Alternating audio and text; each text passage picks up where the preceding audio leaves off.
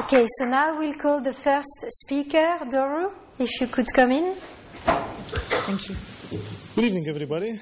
Thank you very much for the invitation. My name is Doru Franstescu. I'm the director of an organization called VoteWatch Europe, which does just that, watches the votes that are cast at European level. More precisely, we look at how the members of the European Parliament vote in the Parliament and how the member states' governments vote in the Council, and we make a lot of analysis on that, basically knowing who is in favor of what among the political families, among the various nationalities that cast their votes in the Council and the Parliament.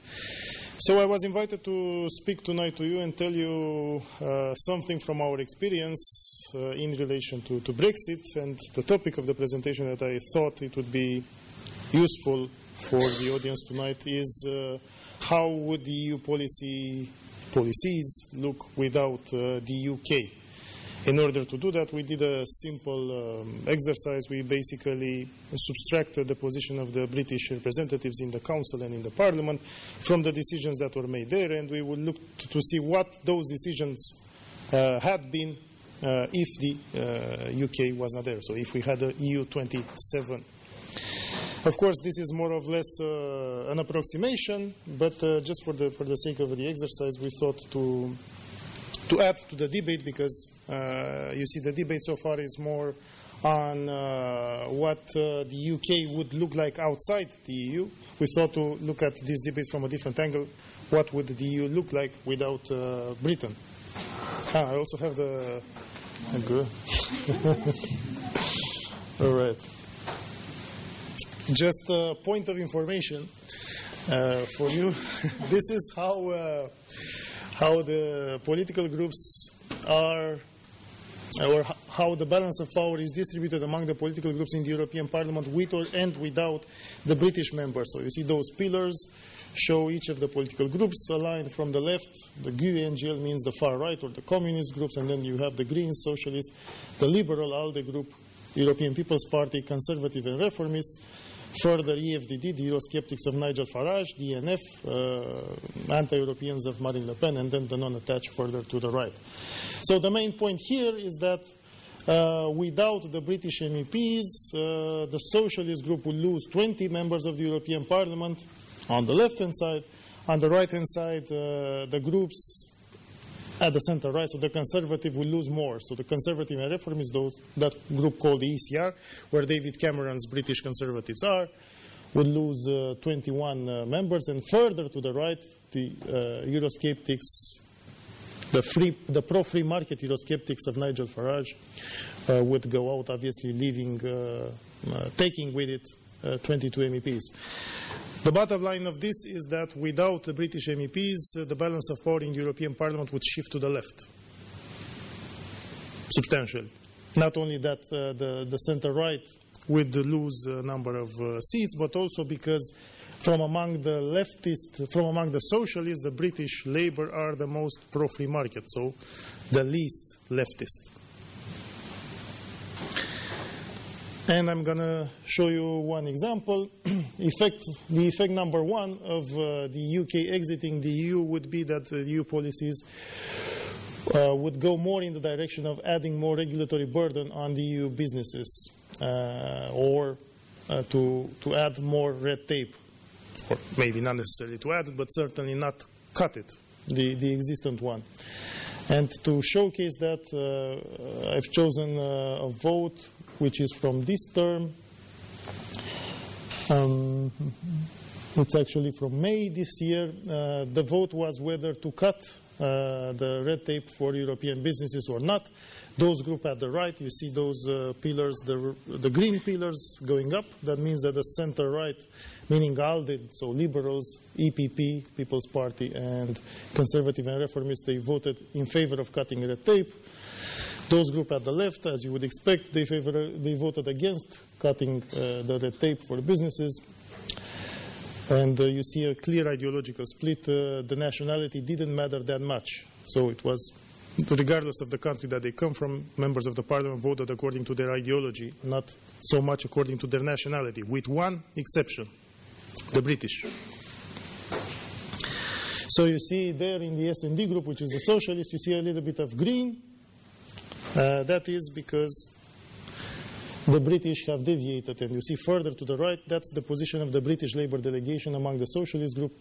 Almost the entire Socialist group voting against cutting red tape. The only exception was the British Labour, which showcases what I've just said, that among the Socialists they are the most pro-free market oriented or the least regulatory oriented group.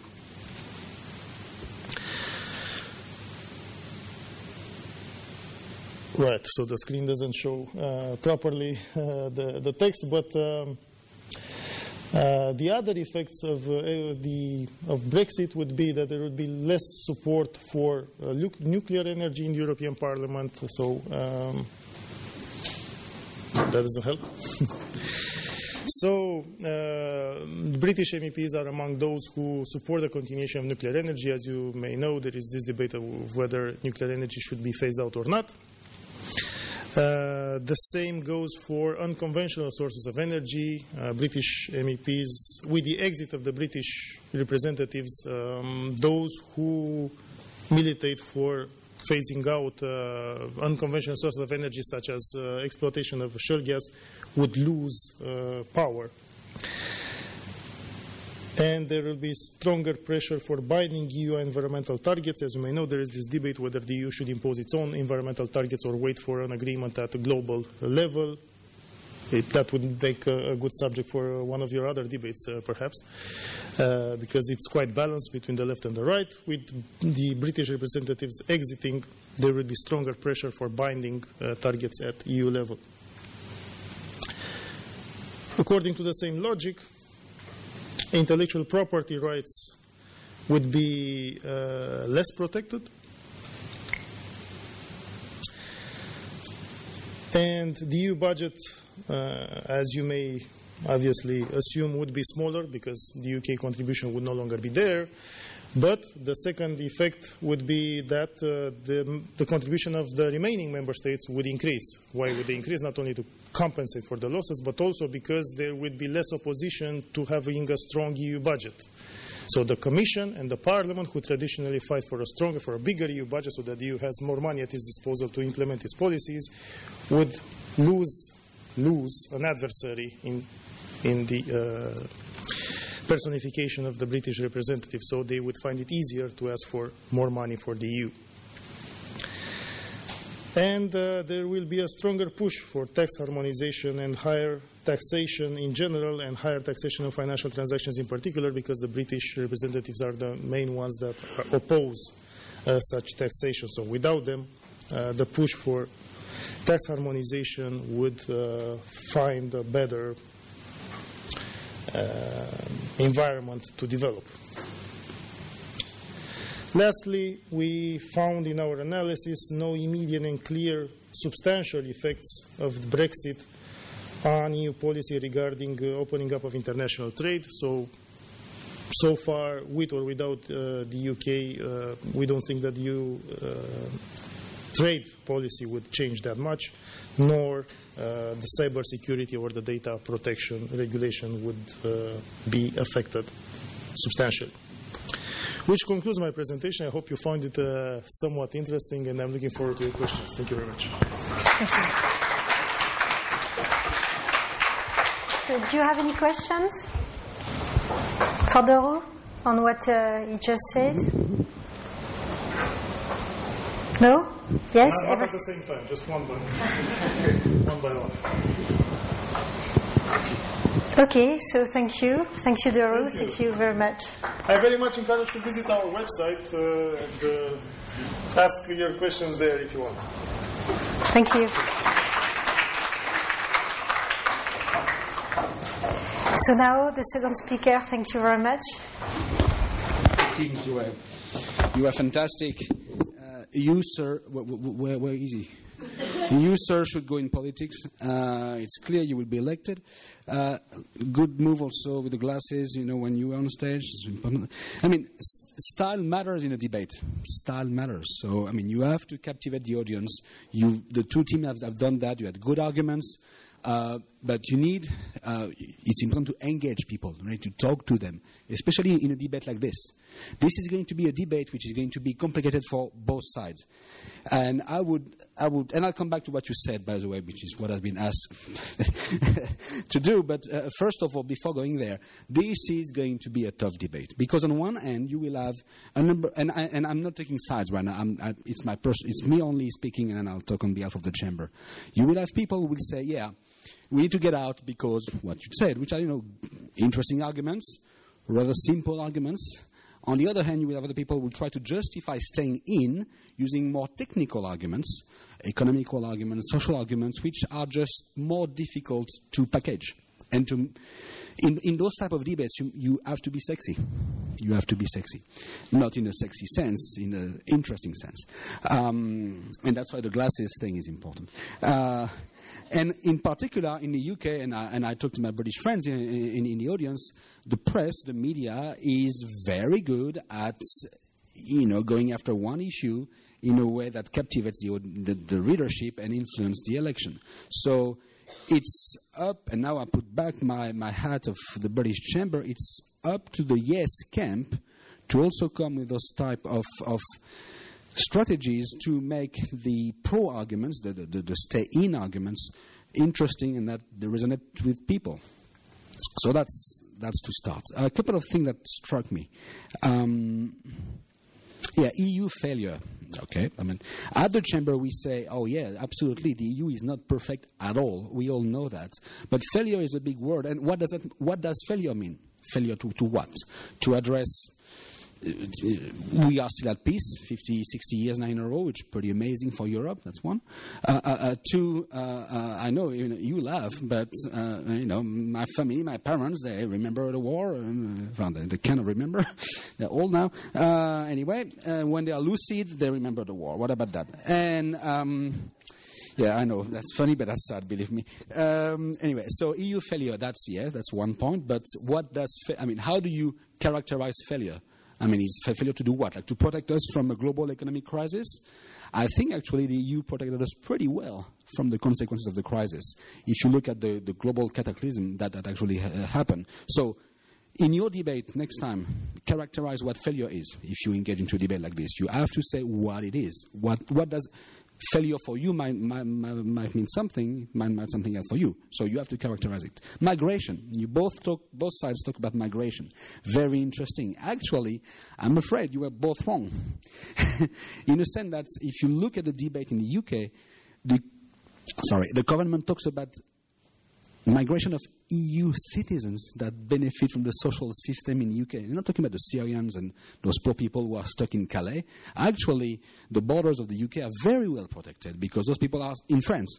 And they want to go to the UK, and they, 15,000 people in Calais. So actually the UK right now has a pretty good situation. What they don't want, and that's next time you need to qualify that as well, what they don't want is people from other EU countries, let's say like Poland, for instance, just to name one country, to benefit too much from the UK social security system, pretty much. So migration, yes, it's an argument, but you will have to define it because it's not the same migration that we are talking about. It's not people from Syria, Northern Africa, or Sub-Saharan Africa. It's talking about the EU migrants here. Swiss model. You both use the argument Swiss, Norway, Turkey. Great. But you actually... those countries, okay, Swiss and Norway, because Turkey is really different.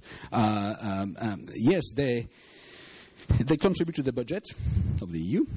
They implement the regulation that comes out of the EU, but they don't decide on them. And none of you mentioned that point, which is very important, which is they don't have a say. So I've been in Brussels for many years, seen many meetings, and interesting, I was recently talking with an ambassador from Norway, actually. He said to me, well, when there is a discussion on certain regulation, they leave the table. The ambassador retracts, leaves the room, so the other countries decide what they want to do, and then they call back the ambassador and say, hey, here it is. That's your new regulation. Thank you very much. So, that's quite interesting, actually, because those countries, they pay up, they give money to the EU from their budget, but they don't decide. So, that's also an argument to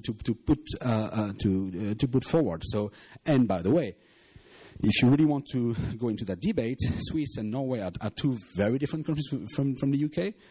Norway, rich in oil and gas, so they have lots of money, lots of fish farming, actually, there's lots of salmon, so it's a very wealthy country, small population.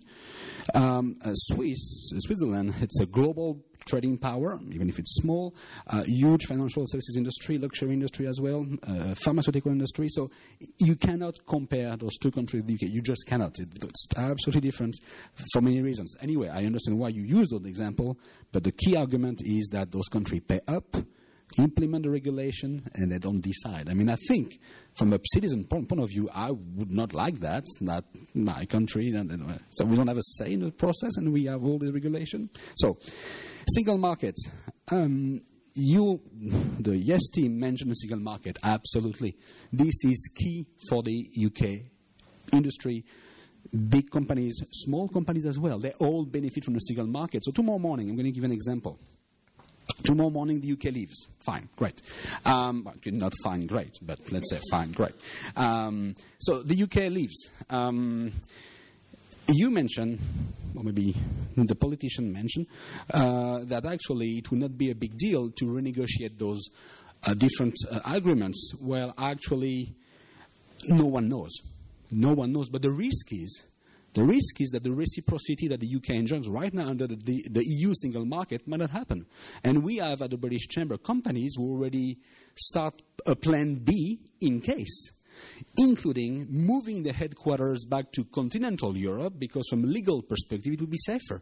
Because I work for Walt Disney in my day job. If the UK leaves, then we have all of our hundreds of Disney channels. Okay, you are too old to watch Disney channels now, but even I watch, actually. Don't throw stuff at me. I mean, you have the right to disagree, but don't be violent. That's all I'm asking. Anyway, so we are asking ourselves, okay, the UK leave, we are under we are under a UK license to broadcast our channels. Well, if the UK leaves, so what is the legal certainty that we have to operate under this license? Should we go to Amsterdam or Paris or Brussels? So that's the point about the next day. Actually, that's a bigger point that none of you made, if I may say so. The point is, what happened the next morning of the vote? What does happen if the UK leave? The next morning, what does happen? In reality. And that's, to me, one of the biggest weakness of the no campaign so far, is that yes, leaving because, and for reasons that I understand, you want to retain your sovereignty, blah blah blah, perceived or not. But the next morning, what happens? What do? Who decide? What about for companies, businesses, people? You all of you benefit from Europe. Me included. You have those low-cost airlines, Ryanair, Wizz Air, and whatever air. That's a product from actually the regulation happening at the European level. When you use your mobile phone, that I don't have with me, when you use, your mobile phone and you go to a different country, you have those roaming regulation that says, thanks to the EU, and I'm not saying the EU is perfect, it is not, far from it. But when you travel to another country and you use this wonderful, what kind of brand is that? This wonderful phone, you cannot pay too much because the EU set a cap on the price of roaming communication. So that's an actual advantage that the EU brings to all of us, and in particular to the younger generation, that I'm not part of anymore. So I think that's an important thing. Euro, you, sir, I think, asked a question about the euro. Yes. So, interesting, but indeed, it's not a condition. To join the EU, you don't have to join the euro. The euro is a product of an economic situation. You reach a threshold or you don't. If you don't qualify, even if you're a member, you will never join the euro because economically the euro board says, sorry, you're not strong enough, big enough, whatever. So you can be, obviously, part of the EU without having a euro. It works. It works pretty well. That the UK wants to keep the pound, I think it makes a lot of sense because it's also a global exporter, and I don't see why the UK should join the euro. They are doing pretty well like this. Financial services. I'm very surprised, and none of the team used that example of financial services. The UK, London, is the hub for financial services in in Europe, with Frankfurt trying to get hold of that, or Paris behind Frankfurt, actually. And that's a huge plus. That's a huge plus for the UK in terms of economic power, jobs, high-skilled jobs, very well-paid jobs, and a whole ecosystem that exists in London around financial services.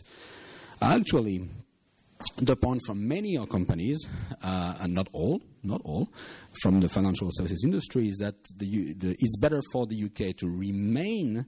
Otherwise, the threat is that Frankfurt would actually become the hub in Europe for financial services, and then would be the natural partner of Hong Kong and Singapore and other places. So, important also to mention the place and the role of financial services in this. So that's what I take from your different interventions. I did take note, actually. Patrick, you mentioned a fantastic point, which is indeed trade. Trade, yeah. I mean, a lot of people say, oh, we leave and then we will have trade deal with those countries. Well, actually, the US just said no. Sorry, you won't. Michael Froman, who is the US chief trade negotiator, whatever, blah, blah, blah, he just said the other day, well, if the UK leaves and they ask us being the US, for bilateral trade agreements, the US would say, sorry, no, we trade with the EU because it's bigger, it's a group, it's 28 countries, well, 27 if the UK leaves. So, yes. But already UK, the trade share with the US is 13%, which is like double comparing to France, which is only 6%. And they have a whole history behind, in trading UK and US. True. But today, the norm is that the US government is not interested anymore into bilateral trade agreements because it takes, for political reasons. So in Congress right now, there is zero appetite anymore to sign trade agreements between countries. What they want is Asia and the US, Europe and the US, Middle East and the US, because it's just in one go you bring 10, 15, 25 countries. That's the way trade policy is evolving over the years. And the UK would, if the UK leaves, they would remain a privileged trade partner with the US. They would, absolutely. You're right on that, but they will not get a special trade deal. That I can assure you, because there is no appetite to spend political capital in the US to do that. So you see my point, right? But again, one of the reasons why we are, and I don't want to monopolize, the debate, but once I get a microphone, I cannot stop. One of the reasons why we, Walt Disney, were in London is that because the English language, great hub, flights, proximity to Europe, it's our aircraft carrier into Europe, the UK. But if the UK leaves, we will ask ourselves, should we have another aircraft carrier, another base, another hub into Europe? Most likely, yes. Scotland was mentioned by the US campaign, which is a good point. The no team. You mentioned long-term economic benefits if the UK leaves. Great. But what are those? You did not qualify them. So I was expecting more details. So you may want, if you keep debating, you may want to drill down on those, because that's important. You say, long-term economic benefits. People are like, okay, and then you get short. Sorry. 1 minute. Okay, well. Yes, one point that was mentioned by the two teams, which is very important, is that the UK is indeed the most pro-business country in Europe. And here again, I have my hat with the chamber hat on. If we believe, if the UK leaves, that is going to, and that's back to Radu's presentation, that is going to slow down the pace of economic reforms in Europe and probably make the Europe more cumbersome, even more slow to adapt to global realities, while the UK is it probably is the country which drives the rest of the EU towards a more pro-reform agenda, pro-economic activity agenda, and pro-growth agenda. With that, I'm afraid that I have to stop, and I would like to thank you, to thank everybody in the room here, especially you, for dragging me here tonight. And it was a great debate. Thank you.